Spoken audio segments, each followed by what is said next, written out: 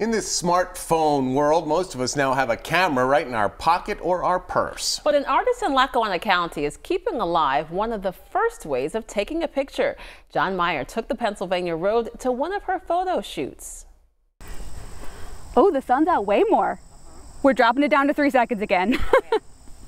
Just look at the effort it takes Rebecca Daniels to get one photo of Debbie and Jim Wodock. Perfect. A little different than just pulling the phone out of your pocket and pressing a button. All right, we're gonna go in 3, 2, 1. 1 Mississippi, 2 Mississippi, 3 Mississippi. All right, let's see what happens. This is called tintype photography. This is what it took to get a photo of someone in the mid-1800s.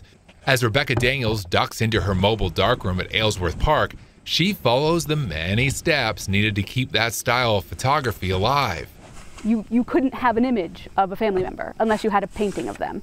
While you may have thousands of pics of your kids and grandkids, back then, there may have been only one in a lifetime. And that's sort of why I love it, because yeah, like digital photography, great, wonderful, there's definitely a place for it, but there's also a place for this, you know, as sort of mementos and documenting a specific moment in time. Rebecca sees this as a form of artwork and started a project trying to get photos of as many people as possible throughout Lackawanna County to preserve those specific moments in this COVID era.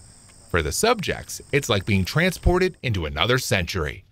It was really interesting. I had no idea what the process was, and it was just really interesting to see the the entire process take place. The phone cameras now and everything, it's just, yeah, mind-boggling how they did it back then and what we've come to now.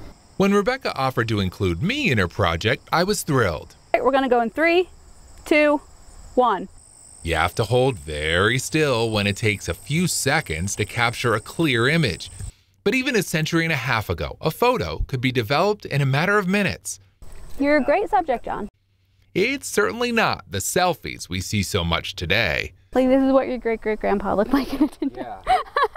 Rebecca's work is making what we are living through feel like it's already part of history. Our busy, colorful lives captured in black and white. Jon Meyer, Newswatch 16 on the Pennsylvania Road in Lackawanna County.